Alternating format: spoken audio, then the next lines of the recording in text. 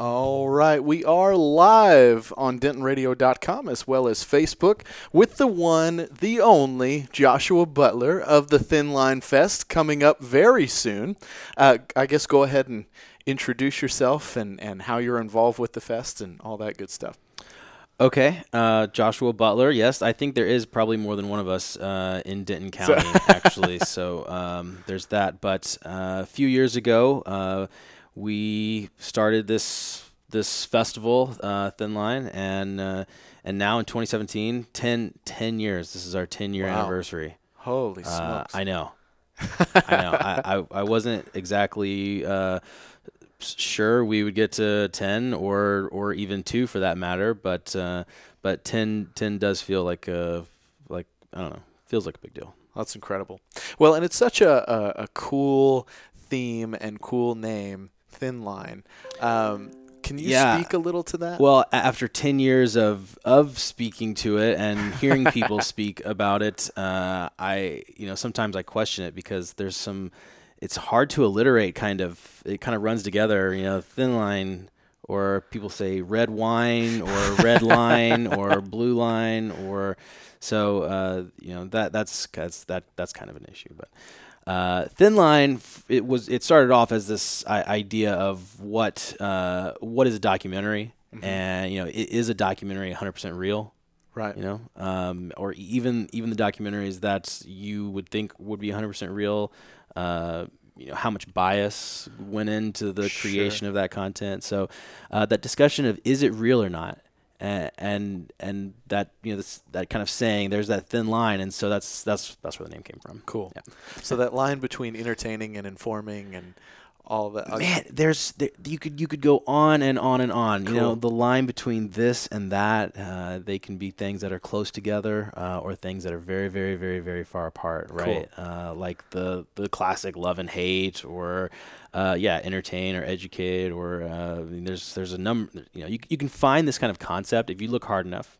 You can find a thin line between two things in almost any work of art. Right. So that's it ended up being a very kind of general concept that we could apply to many, many different things, which is kind of the fun of it. Very cool. Well, and I love that. In true art, man, I feel like so much of our lives we see things as black and white, this or that, and then when true art speaks to us, we go, whoa, maybe I didn't really see it that way before. Now I'm starting to see a little more gray because there's such a thin line between this side and all this. So it's an awesome fest with the documentaries, with the music, with the photography, with all this incredible works of art coming together. I think it's just been a great deal. For somebody watching or listening that's never been before or is hearing about Thin Line Fest for the first time, give them a 10-second pitch, if you could, on what they can expect to see. Sure. Thin Line is a 5-day film, music, and photography festival here in downtown Denton. We screen only documentary films, but we are very loose with the definition of documentary. And so I think last year we had a zombie documentary, if you can imagine that.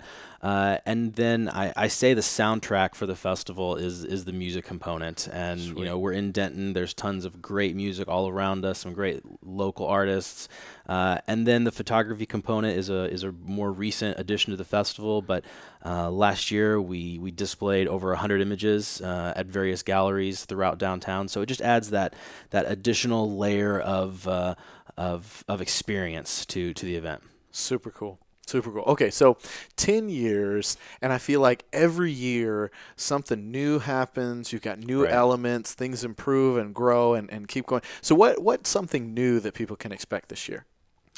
I think you're spot on with the new thing, because one of my kind of guiding principles through this experience over 10 years has been, always refining the concept and pursuing what works and kind of leaving behind what doesn't. And this year is no different. In fact, that process started probably even before the end of last year's festival, or earlier this year's festival.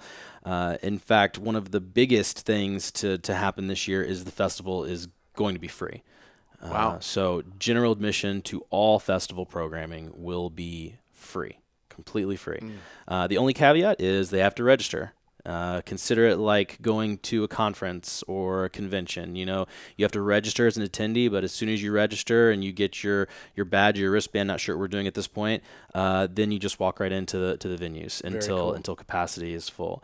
And that came out of we did an event on Sunday of this past year's festival where we had a film about drumming, a UNT drum group, Gamelan, I believe. And then we had a drum walk down Hickory Street here, all the way down to Dan Silverleaf, that ended up in a concert with Jesse Fry, which was free.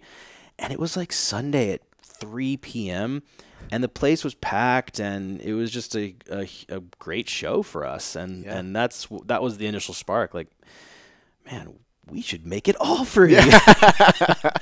And then we started thinking, like, what does that mean? What do we have to do to accomplish that? And to the credit of my entire board, we really took a hard look at the budget and figured out what it was going to take, both in reduction and increase, in order to make that happen. So, and we're there. So, love it. Yeah. Super cool. Well, that's an incredibly new element. Denton benefits. Yeah, that's awesome. So that's a big new element, is that it's all going to be free. There's another quite big new element, and that's the change of date that we weren't able to pull a lot of attention to. So when's the new launch? Yes, very important. We have moved down the calendar out of the cold February months and into the bright and sunny April, right? Rain does not happen in April, but yes, we're moving to April. April 19th through the 23rd, our 2017 dates. So it's a Wednesday through Sunday. It's actually the weekend before the Jazz Fest. Awesome. So everyone can calm down. There won't be any overlap. It'll be just one big party, right, from Wednesday to the following Sunday here in Denton. Super, super cool. Gotta love it. Nothing. That's very Denton to have a week and a half long party, and that's totally. And the both events are free. I think it's interesting to see how this could all work out. It's going to be very cool, very exciting to see. And so let me ask this: what's some of the craziest stuff? Some of the most memorable moments over this last 10 years? Oh man, I don't know. It's all been great, and to the point of it being a new experience every time. We don't really know what to expect, and so it's memorable. I really, you put me on the spot, and I'm not going to come up with any historical pieces. Well, it's kind of like asking who's your favorite kid or something. Like, what's your favorite moment of all this time? But the years even run together. What year was that? What year had this movie or that movie?